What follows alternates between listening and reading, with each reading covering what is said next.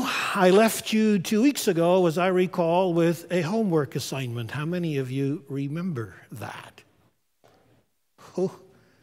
I don't even dare ask you how many of you did your homework assignment.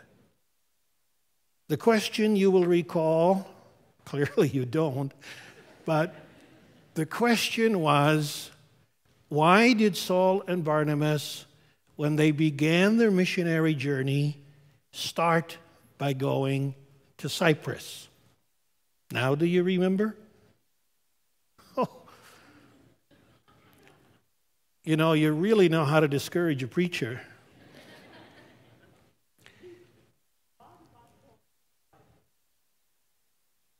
Very good. See, Herdine did her homework. Let's give her a hand. Come on. The answer that I'm looking for is twofold. Herdine mentioned the first one, and that is that Barnabas was a Levite from the island of Cyprus. Very important. We'll talk about that in a few moments. Secondly, the church in Antioch was established by itinerant preachers from, among other places, Cyprus, who first proclaimed the gospel to the Greeks in Antioch. So there was a natural connection between Antioch and Cyprus. And so Paul and Barnabas, still called Saul then, begin their missionary journey by employing the natural connections that they have in order to facilitate the mission that God has entrusted to them. And there's a very important principle in there that I want to begin with this morning, and that principle is this. While it is true that God will sometimes direct us supernaturally with His Holy Spirit, it is equally true that the bulk of the decisions that you and I end up making in life, God expects us to use our sanctified common sense. And notice I say sanctified common sense. And it's important to understand this principle because, in my experience at least, there are two extreme errors that God's people very readily slide into. The first is to deny that the Holy Spirit ever speaks to believers. And you've heard people like that. They believe that God stopped speaking to His people in the New Testament. And when the canon of Scripture was closed, that was the end of special revelation. And their argument will be, God has given you common sense and a good brain to use, and so that's what you use for making decisions. Then on the other extreme, there are those who, having received the revelation of God's Holy Spirit, knowing what it is like to be led by this Spirit, they become almost addicted to waiting for supernatural revelation, and unless they are very clear that God is speaking to them, they refuse to take action. I call that producing the paralysis of analysis. The paralysis of analysis. Lord, do you want me to put on green socks or black socks? Do you want me to go up the stairs on the left side of the stairs where the handrail is, or do you want me to go up on the other side of the stairs where the handrail is not? Now understand, there may be times when the Holy Spirit is trying to get your attention and every little decision matters. But generally speaking, both extremes are wrong. It is true that God, by His Holy Spirit, will come to the believer by times, and He will give us very specific revelation, as He did to the church here at Antioch when Saul and Barnabas were being prepared to launch into mission. I shared with you 2 weeks ago that my call to this church in late 1984, I came here on July 16 of 1985, was preceded 6 or 7 years earlier by what can only be described as a revelation from the Holy Spirit that God was calling me not only to this community, but to this church. That having been said, it is equally true that most of the decisions that you and I end up making, we end up making in the light of sanctified common sense. Like Paul and Barnabas being sent out on this mission, we don't read any specifics about where they should go. They availed themselves of natural relationships, natural connections, and that is what they step into. And even as I tell you the story of the revelation that I received in terms of coming to this community, most of the very important, some of the most important decisions of my life that I've had to make, I have been clear as mud. And I've had to step out by faith. And I think back to two important decisions. One was to marry Michelle or not. The other was whether to accept a call to the first church that I pastored. Pray as I might, clarity as I might seek, the heavens were silent. And I had to come to a place where I said, okay, Lord, you know that I'm committed to you. I want to obey you in these matters. If you want me to step into this, then I trust that you are opening the doors and I will continue to walk through the open doors. If you don't want me to go that way, then close the doors. And I'm happy to be able to report more than 40 years later that both of those very important decisions clearly had God in it, even though there was no brilliant revelation from heaven. And my wife sits there and she sighs with relief and she says, well, I'm really glad to know that it was a good decision that you made back then. Do you understand what I'm saying? There will be moments of revelation, but the details of working out that revelation is often the product of simply using prayer, consultation with each other, the reading and the study of Scripture, so that by faith we step into places that God is calling us to go. Because the other alternative, you see, produces the paralysis that I talked about earlier, where you can't move unless you feel God is directing you. And if you find yourself in that kind of place in life, and you've prayed about it, and you've consulted others on it, and you've honestly yielded your life to God, then step into what it is that you believe God has for you, and ask Him to close doors and open doors according to His will, and you will discover after the fact that God's in it, because your life is committed and yielded to God. Does that make sense? Do you find that helpful at all? Or do you just live by your own wits and by your own insight, and you totally ignore the fact that you are God's and that God might just have a plan and purpose for your life that He is interested in directing? Now let me add this to it. Most of what we need to know in order to direct our lives is already contained for us in the pages of Scripture. And so don't ask God to give you more revelation if you aren't already studying, reading, or obeying the revelation that He has given you in the pages of Scripture. God, as I've often said, is extremely patient with our weakness. He is equally impatient with our rebellion and with our disobedience. So, first lesson we learn from this passage is that while God will sometimes lead His people supernaturally to step into His purposes, equally, He will let us use our sanctified common sense to figure out what this looks like in terms of obeying His purposes for our lives. Second thing then that I want us to notice in this particular passage is that they start their mission in Jewish synagogues. Notice verse 5.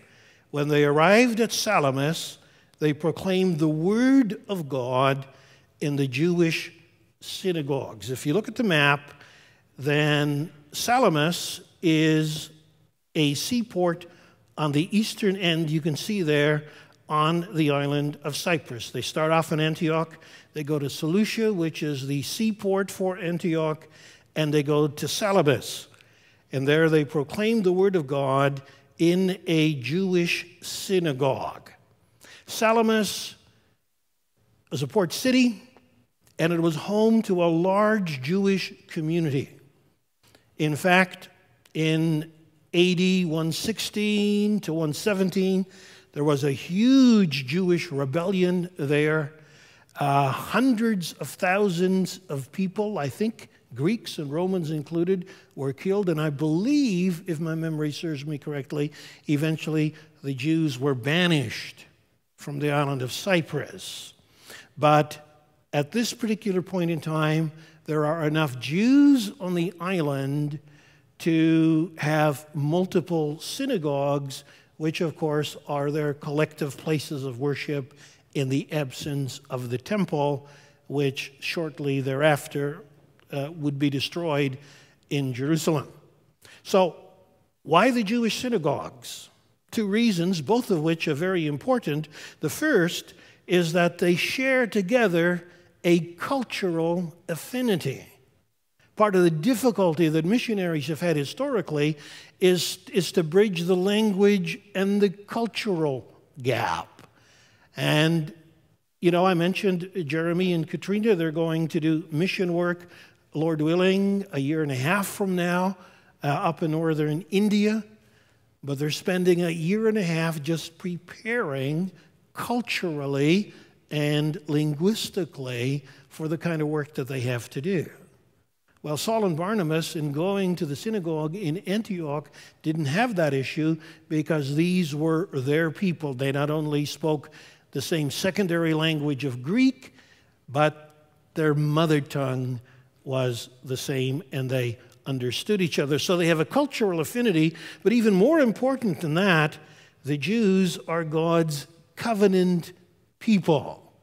That is to say, they are the ones to whom the promise of the gospel has been made and for whom it is fulfilled. Listen to how Paul puts it in Romans 9, 4 and 5. Paul says concerning the Jews, theirs is the adoption of sons. Theirs the divine glory, the covenants, the receiving of the law, the temple worship, and the promises. Then he goes on to say, theirs are the patriarchs. Who are the patriarchs? Abram, Isaac, and Jacob, to whom God made the promises. From them is traced the human ancestry of Christ, who is God over all, forever praised. Amen. So the gospel is a fulfillment of the promises that God has made historically to the Jewish people.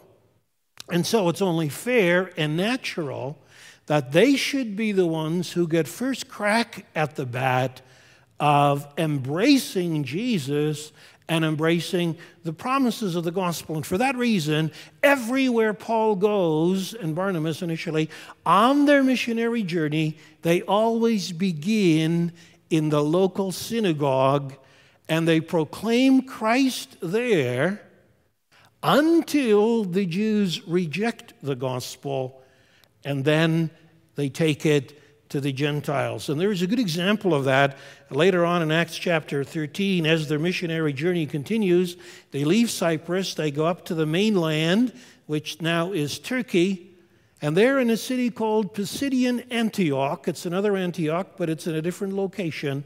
What happens there is they run into a wholesale rejection of the gospel. It is talked about in Acts chapter 13, the verses 44 to 48. On the next Sabbath, almost the whole city, this is Pisidian Antioch, gathered to hear the word of the Lord. When the Jews saw the crowds, they were filled with jealousy and talked abusively against what Paul was saying. Then Paul and Barnabas answered them boldly, "We had to speak the word of God to you first. Since you rejected and do not consider yourselves worthy of eternal life," this is serious business, folks, "we now turn to the Gentiles. For this is what the Lord has commanded us. I have made you a light for the Gentiles, that you may bring salvation to the ends of the earth. God always begins with his own people. When his own people reject it, he takes it to the Gentiles. And so Scripture talks about the times of the Gentiles being fulfilled. In fact, let me show you a couple of other passages. We'll just read them very quickly, where he outlines the theology behind this principle of to the Jew first and then to the Gentile, and why God has chosen to do it this way.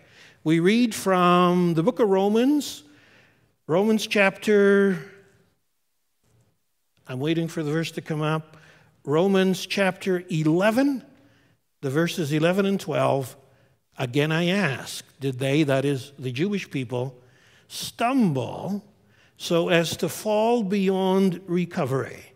And he says, not at all.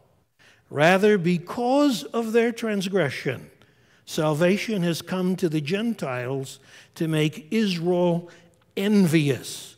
That's a fascinating verse. Keep that up for a moment.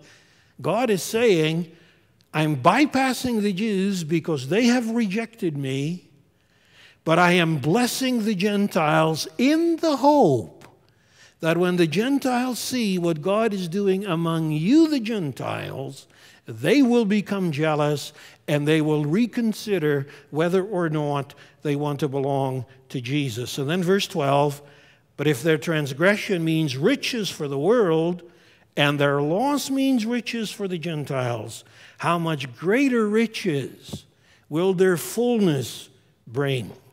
And then to explain that further, he says this, I do not want you to be ignorant of this mystery, brothers, so that you may not be conceited. Israel has experienced a hardening in part until the full number of the Gentiles has come in. And so all Israel will be saved.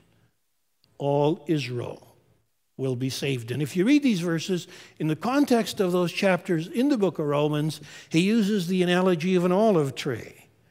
And he says Israel was the original olive tree because they rebelled against God, rejected Jesus. Their branches were cut off. And the Gentiles, who were not part of that original tree, were implanted in the olive tree. But he says, if it is possible for the Gentile branches to be implanted, how much more readily will the original branches be planted back into that tree? And that's the reason many evangelical Christians today believe that as the world history moves to its conclusions, there will be a revival among the people of Israel so that both Jew and Gentile will come into the fullness of the kingdom of God. Only time will tell if that is a correct interpretation of the phrase, all Israel will be saved. But I'll tell you, practically speaking, what this means for you and me is that if we have been brought up in the context of the covenant, if we have been brought up with a knowledge of Scripture, if we have been brought up with a knowledge of Jesus, if we have been brought up with a knowledge of the biblical truths of the gospel, we have first dibs on the blessings of God. But if and when we choose to ignore those blessings, God is not going to strive forever with those in his covenant who reject him. Instead, he will cut those branches off, and he'll go to the highways and the byways, and he will gather the lost and the least, and he will bring them into his kingdom, because he says, my house, it shall be filled. What an incredible responsibility for those of us who grow up with the knowledge of the gospel. So Paul and Barnabas, they begin by preaching in the synagogue for all the reasons that I have just spelled out. And then as their journey continues, they eventually come to the city of Paphos. Now, Paphos, here's the map. First of all, here's the scripture. Acts 13, verse 6. They traveled through the whole island until they came to Paphos. And then Paphos, you will see, is on the southwest corner of Cyprus. It is the capital city of Cyprus. It is the seat of government, not only, but it is the Mediterranean center of the worship of Aphrodite. Aphrodite is the Greek goddess of love and beauty. She eventually was absorbed into the Roman pantheon of gods, and you may also know her under the name of Venus. And she was made famous by a statue. You've likely seen it. It's the half-naked lady without any arms. How many of you think you have seen Venus de Milo? She was found in the 1820s in one of the Greek islands, and there was a tug of war between the French and the Greeks as to who was going to own her. And in transporting her, she lost her arms. That's how she lost her arms. And ever since then, there's been a debate about what she did with her arms in the original statue. And speculation is that in her left hand, she in fact held an apple. The apple being the sign of the most beautiful woman in the world. So Paphos was a city steeped in the worship of Aphrodite. It was a love nest. It was a place filled with sexual immorality. But it is here that the action really begins to heat up. And in the time that remains, let me just quickly walk you through what happens when they get to this particular city. The first thing we note is that the head of government, the head honcho, if you will, turns out to be a seeker after the gospel. Verse 7, Sergius Paulus, the proconsul, an intelligent man, sent for Barnabas and Saul because he wanted to hear the word of God. Now, the proconsul is the highest-ranking government official on the island of Cyprus. And the fact that he demonstrates an interest in the gospel is rather fascinating for two reasons. Number one, in Scripture and in history, typically government officials aren't too anxious to meet up with Jesus. You know that? Because Jesus has an alternate kingdom, and they will have to let go of their kingdom. I mean, on a minor level, every last one of us experiences that when we're confronted by the Lordship of Jesus. Isn't that true? Who's going to be the boss, Jesus or us? Well, it's bad enough with the little that we have, but you can imagine when you have the power that these people had, that was a serious surrender to make. Not only that, but this is important because, as you can imagine, people in positions of authority and power have a great deal of influence. You can see that years later, for good or for evil, when the Emperor Constantine becomes a Christian and persecution ceases in the Roman Empire and Christianity becomes the state religion. Now, you can argue, as many people do, that that was a bad thing, and in some ways it was, but at the very least, it really changed the picture. When people in authority pledge their allegiance to Jesus, the people under them benefit from that kind of decision. And so it's not surprising then that earlier on in the book of Acts, when Ananias came to the Apostle Paul with his mission, it included this: "This man is my chosen instrument to carry my name before the Gentiles and their kings and before the people of Israel." Earlier on, when Jesus sent out his disciples, he said they're going to drag you in front of councils, they're going to drag you in front of kings, And the purpose is to declare the authority of Jesus to the powers of this world, because sooner or later, every knee will bow and every tongue will confess, and people have to make the choice. Will they bow before Jesus or will they not? And come the final day, the judgment is going to be based on what they have done with the message of Jesus. So here's Sergius Paulus. He is a seeker after truth, which is a fascinating thing. Second thing I want us to notice here just very quickly is that they meet up with a Jewish, of all things, a Jewish false prophet. Verses 6 and 7, they traveled through the whole island until they came to Paphos. There they met a Jewish sorcerer and a false prophet named Bar-Jesus, who was an attendant of the proconsul Sergius Paulus. His name is Bar-Jesus. Bar in Hebrew means son of. And so perhaps all that signifies is that his father was named Jesus or Jeshua or Joshua, which was a very common Hebrew name, and he was the son of. Or some interpreters think he might in fact have pretended to be a Christian and that he was a follower of the Lord Jesus, because Bar can also imply that kind of meaning.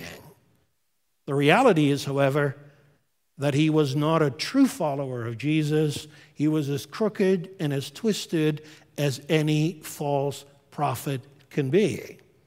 But what's significant about the story for our purposes this morning is that he is an attendant.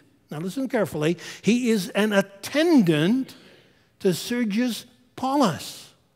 That is to say, he is hovering around the seat of authority. Now I ask you, where else in Scripture do you find that biblical pattern of false prophets, magicians, or astrologers surrounding the seat of power? Well, think back to Egypt. What did Moses run into when he came to Pharaoh? It was all the magicians who were at Pharaoh's right hand. Carry this story on further. You come to the history of Daniel and King Nebuchadnezzar. Who were his wise men and his advisors? It was the astrologers and the soothsayers. Move history forward, and time again, you will find that political powers surround themselves with spiritual power.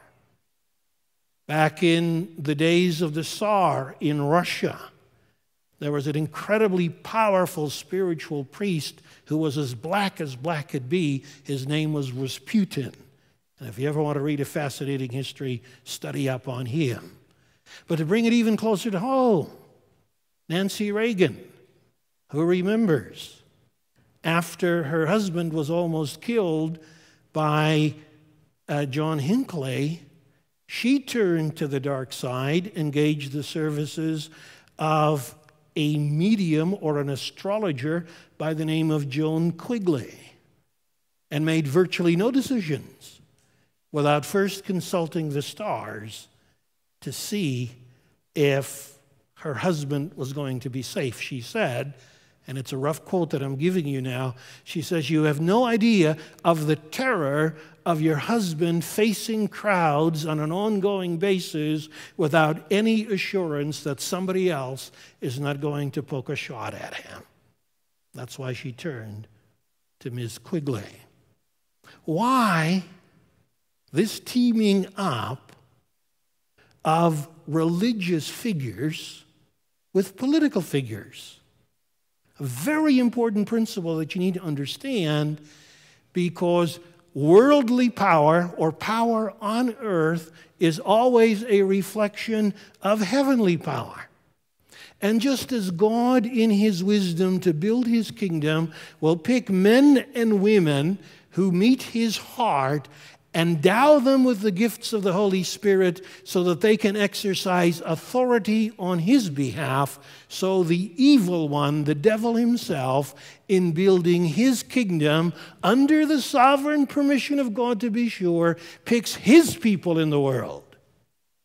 And he endows them with supernatural wisdom and power so that they can build their empires in contradiction to the purposes of God. That's why political figures historically are always surrounded by spiritual powers who invoke the blessing of the gods, if you will, who invoke the dark side to give direction and wisdom to political figures so that their purposes could be established. And don't ever think that's just a bunch of hocus pocus. When the Bible talks about magicians, it's not talking about illusionists. It's not talking about a sleight of hand or some magical trick. No, it is talking about people who are tuned into darkness and who serve as channels for the forces of darkness so that the political leaders of the world will know how to direct the affairs of their nations in such a way as to satisfy the purposes of the nation. Do you know, here's an interesting question for you. Do you know who was the longest reigning prime minister in the history of this country? Anybody know? William Lyon Mackenzie King. He was by far the longest reigning prime minister. You know why? Well, one reason, it is said, is that he never made a decision that he didn't have to make, and so he stayed out of a lot of trouble. But more than that, he was in constant communication with the forces of darkness. He had a whole occult system to the point where his cats and dogs served as mediums to get the message from the other side. So it's not surprising now, is it, that when Saul and Barnabas come to preach the gospel to Sergius Paulus, who is seeking after truth, who does he run into? He runs into Bar-Jesus. And Bar-Jesus does everything he can to keep the kingdom of God from coming. And don't you for one moment believe that that only happened historically in the book of Acts. It happens today, and it continues to happen today, that whenever God's people seek to advance the purposes of the kingdom, particularly when God's people seek to enter into positions of influence, authority, and power, all hell takes note. And all hell seeks to produce a backlash against the purposes of God. And I'll end with this illustration, and then we'll leave it here for this morning. The other day, I was driving in my car. Usually, my car radio is tuned to UCB Canada, but this particular day, it was after all the power failures and stuff. I was listening to CJBQ to see how extensive the power outages were and how long it would take for power to come back on. And I happened to be listening, as I recall, to the call-in show. I don't know this dude at all. What's his name? Say it again. All right, Brooker? I see a lot of you know him. The topic that morning, and I'm going to close with this, but the topic that morning was the situation with Trinity Western University in Langley, BC, and their intentions of opening a law school. How many of you are familiar with that story? It's been in the news just the last couple of days because Here's the information. The Canadian Bar Association and the Council of Canadian Law Deans have just hired high-profile lawyer Clayton Ruby to oppose their request for establishing a law school. And the reason Clayton Ruby is taking this on is because of what he calls an inherently homophobic covenant to which students at Trinity Western must adhere. The covenant states this: all staff, students, and faculty must agree not to engage in, quote, sexual intimacy that violates the sacredness of marriage between a man and a woman, unquote. And Ruby's concern, and that of the law societies that he is representing, is that lawyers graduating from the proposed program will have received their training in ethics and rights in an environment that does not agree with Canadian laws. Now put that in your pipe and smoke it.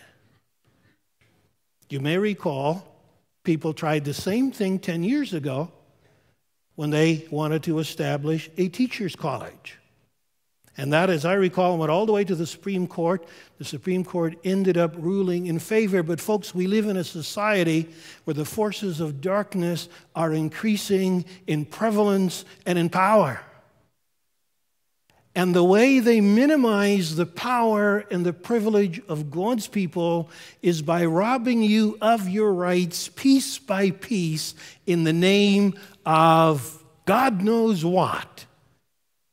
But when the church falls asleep, you wake up one day and all your rights are gone and you have to bow to the gods of this age. And the challenge for you and me is to be filled with the Spirit, to know where the battles lie today and what it means to challenge the authority of hell. And as time goes on, Lord willing, and we come back to this, hopefully at some point after my vacation, we're going to see that this leads to a power encounter between the Apostle Paul and Bar Jesus. And guess who is the winner? At the end of the day, it is not the devil, but it is Jesus, who was the Son of the living God, before whom every knee will bow for the glory of God.